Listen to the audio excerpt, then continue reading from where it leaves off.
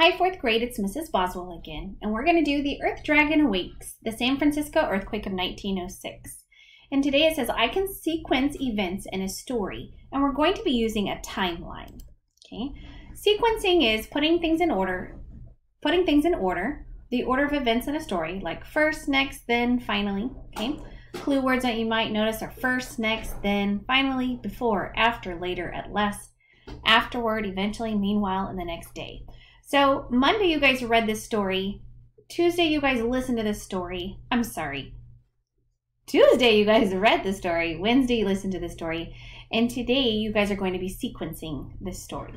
So it says we're going to use a timeline to help us sequence The Earth Dragon Awakes. And it says a timeline can be used to record events that have happened a long time ago and events that have happened more recently. Okay. You're going to notice that on this timeline it has dates.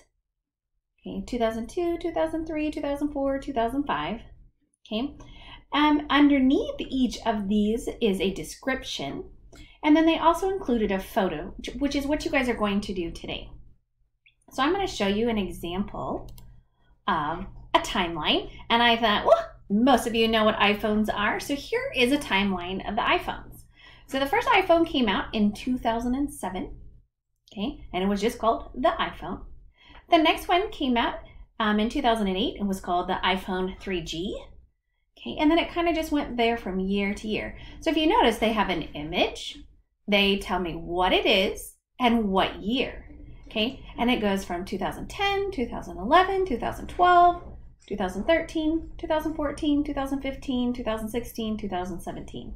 Okay, and the one in 2017 was the iPhone X. And if many of you know, they already have another one out. So you can tell that that's not even on here. But look at how the iPhone has changed from year to year. And I love that they provide that picture because that's kind of important. And I also noticed that when the years changes, so did the name of the iPhone. So this one was iPhone, iPhone 3G, iPhone 3GS, iPhone 4, iPhone 4S, iPhone 5, and it kind of just goes from there. So that's just interesting that it changes just a little bit. So that's an example of a timeline. Today, you guys are going to do one. And what I've done is I've provided the time for you. So I have 5:12 a.m., 5:15 a.m., 5:20 a.m., and then 6 o'clock a.m. What you're going to do here in the boxes, this is where you're going to put your text. This is where you're going to provide the information. I want you to just tell me what happened. What was the event at 5:12 a.m.? What was the next event that happened at 5:15 a.m.? Okay, and then the next event at 5:20, and then the last event at 6 a.m.